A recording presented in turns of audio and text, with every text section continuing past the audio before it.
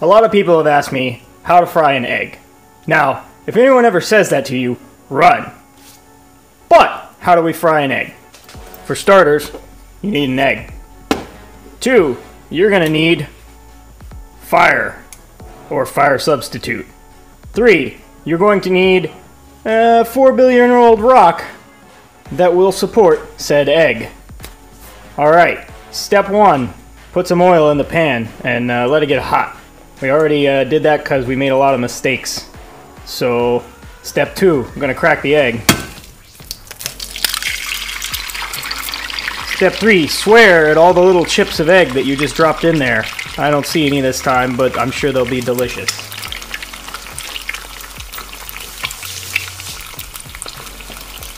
Step 4, wash the raw egg off your hands.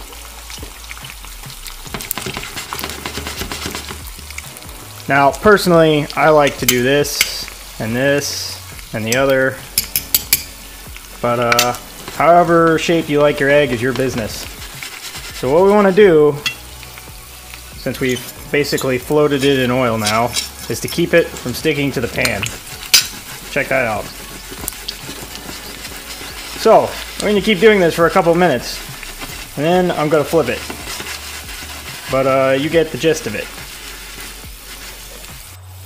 Alright, no movie magic has taken place, I assure you.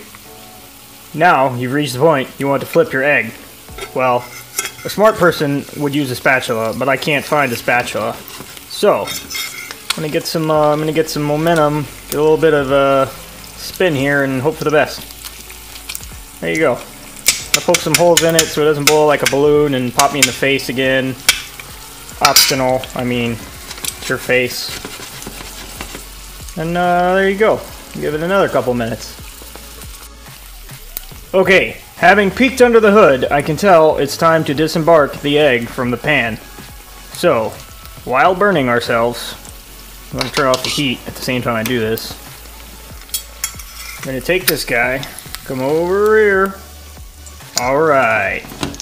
So now, we've got really pink salt mixed with pepper. The pepper shaker exploded, sending broken plastic and a spring into my first egg. So I put the pepper in the salt. It'll do. There you go. Fried egg.